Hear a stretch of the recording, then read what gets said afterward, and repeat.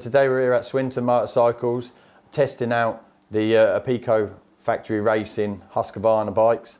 You know, we've got the FC450 and also the TC250 two-stroke. We've got some ECUs to test and we've got Golf racing fuel as well. So really looking forward to that. We've got Mark here from Golf, so he's gonna, you know, we're gonna quiz him on a few things. Obviously Dylan, and you know, we're here with the main man himself, which is, you know, Ashley seems to be a man after my own heart, being a massive two-stroke fan. So I'm sure we're going to be talking squish, head volume, and looking forward to spending some time in the dyno room.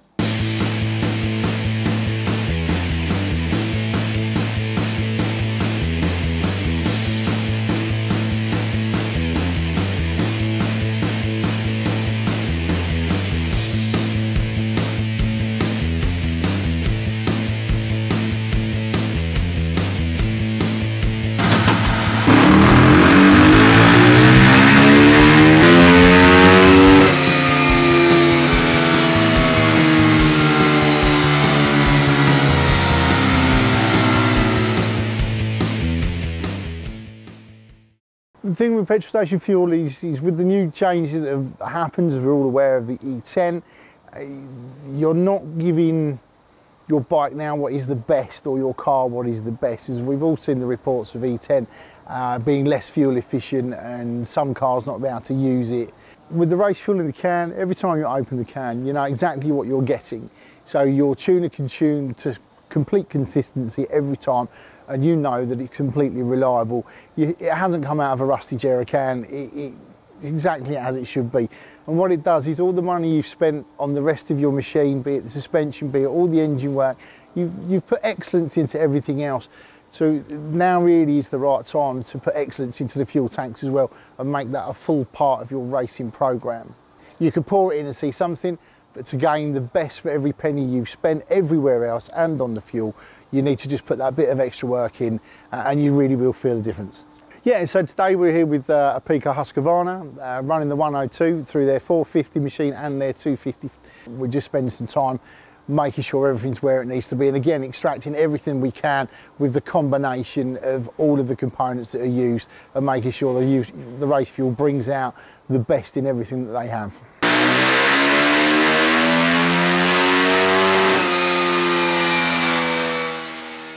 On the first pulls, when we had the ECU in and then we put the race fuel in, the smiles coming out as they were walking out of the dyno room kind of really told the whole story. There didn't need to be a conversation, there was smiles ear from ear. You can't half feel the difference when you're riding that, because even with the really good ECU on, you can still feel the fade off. That wants to keep pulling with that fuel. Just wants to keep going. It looked like your initial hit as well. The initial hit was faster. Because it was no like... Yeah, it was smoother off the throttle. You could hear the difference, you could feel it when you rode it. And that's just the 102, isn't it? Yeah. Yeah, because it's allowing you to come in a lot earlier. You can come in earlier, it's cleaner at the bottom. Yeah. So pleased that we've been able to have such a strong result. And I know that result will be the same for everybody that went and made the move and put the time to make this decision. We've done some dyno runs, back-to-back dyno runs with pump fuel, race fuel, standard ECUs and CDIs, and the GET ECU and CDI. So we've done some back-to-back testing, and we can see the combination of the GET ECU and the race fuel is going to give us some massive performance gains. I was hoping for small improvements, but I have to say, in particular on the 450, we've seen some massive improvements. You know, a much nicer power delivery, overall performance. Yeah, it was mind-blowing, to be honest with you. There was so much improvement, and I understand now that, you know, with the race fuels, the advantages you get, not just in terms of overall performance, but, you know, it will enable you to get better engine wear. Which, you know, is better engine life really. So yeah, it's really exciting for us.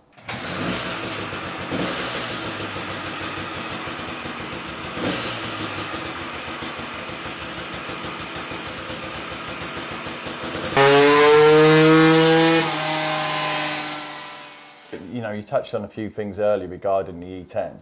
Well, I can only go by what I've seen. It's an inefficient fuel compared to E5, and it doesn't like carburetted motorcycles. They're not designed to run on it. It's hydroscopic, so it attracts moisture. So if you've got a slightly older motorcycle, you're going to be hitting issues where the fuel tank is going to rust. Simple as that. You add water to metal, it rusts. Yeah. It's got a tendency to make plastic porous. So if you've got a plastic fuel tank, you're going to end up with issues of eventually it will become porous. Also, the problem that hasn't turned up yet, but it will come, is storage. The motorcycles that are kept with the E10 over winter, they're going to be difficult to get back up and running, without a shadow of a doubt.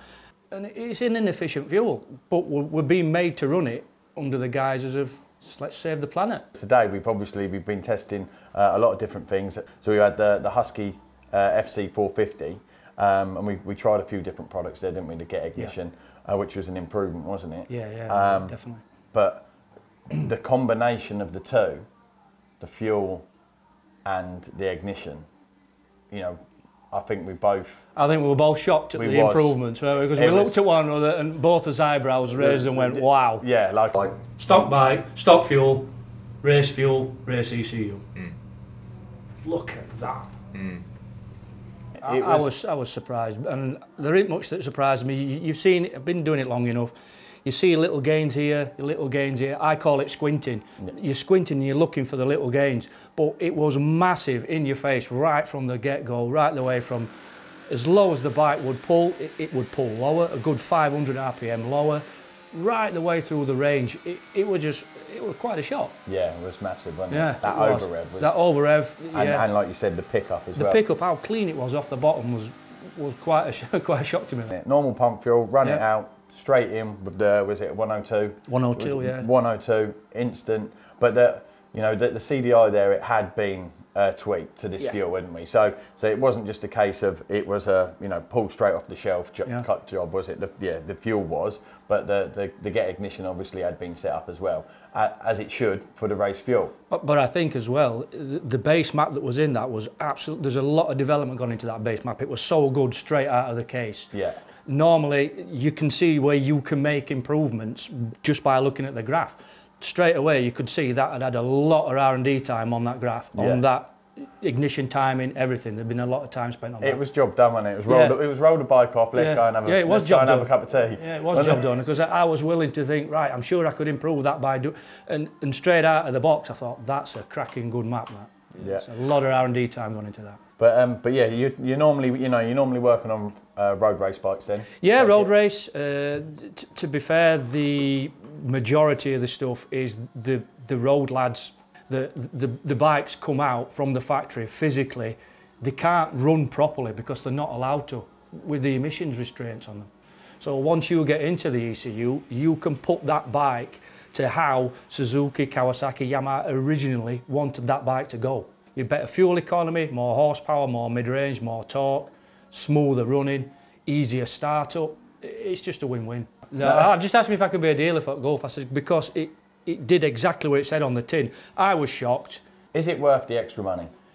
It is to a certain point, provided the race fuel is within the budget of the average man like we are, then race fuel every time, because it's just better for the engine. You've got less maintenance costs, so that's offsetting the extra cost of the fuel straight away. Plus you've got your reliability issues, you've got consistency, because you can buy fuel from one petrol station and then you go and buy it from another, it's completely different. Yeah. So you've got that consistency, and that's what you need for a race machine. You've got a brand new tin when you buy it. It's brand new, it's never been used. It's clean, it's immaculate. You go to a petrol station with your 10-year-old jerry can that's got all whatever's in there. Yeah. In your fuel tank it goes. But with this, it's brand new, it's straight out at refinery, innit? It's got to be right. So the average kind of Super Plus, I guess, is going to be like 98, 99 that you're available to buy from the pump. Our Racing 102 is exactly that. It's a 102 octane with an oxygen content added to it. It's unleaded, so some of the really older Evo bikes, they do benefit possibly from a bit of lead, but you could add a lead additive to it. So it's available from several places. It comes in 50 litres or 25 litre cans. Our UK distributor and importer, Classic Oils, you can contact them, they'll be able to ship it out to you. Matt Gardner is doing a lot of support for us within the British Motocross Championship. He's taking pre-orders and he's bringing the fuel to the tracks to sell and delivering the pre-orders for the riders. We see a lot of potential within the motorsport in general, particularly the motocross sector. We're very active with them that last year, and we're going to be moving forward again this year and the year after. We've launched a couple of programs to help support the riders and support the sport in general, so that golf is giving something back for everything that we're trying to do for the community.